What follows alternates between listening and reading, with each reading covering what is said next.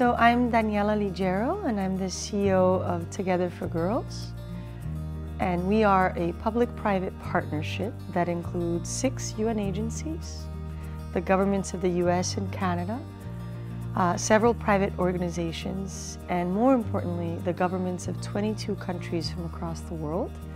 And we use data and evidence to help guide action to end violence against children, but with special attention to sexual violence. Our model is pretty straightforward. It has 3 pillars. We start with data. We do these large surveys to really understand in a country what's happening when it comes to violence against children, especially sexual violence, since there's so little information on that topic. And then we support governments and other partners to take those data, to take that information and act and say, okay, what are we going to do about it? How are we going to prevent this violence? How are we going to help those who've already experienced the violence?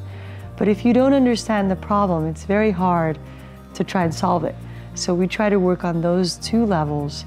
And finally, our 3rd pillar is advocacy and communications. We understand that it's really important to engage lots of different stakeholders, organizations, constituencies, to raise awareness about this issue, but to also empower them so that they can act and they can feel like they're making a difference on this issue.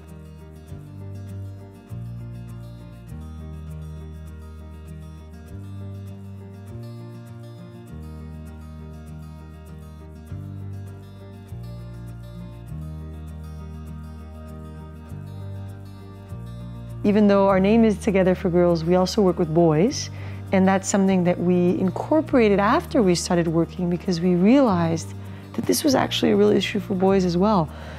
And so we have a little project with Oak called Together for Girls for Boys, where we're really looking at all the data we have on sexual violence, abuse, exploitation of boys, and understanding how is that the same for boys and girls? How is it different? What are the experiences that boys have, and what are the best interventions to work with boys? And that's really unique because no one's really focused in on that at a global level.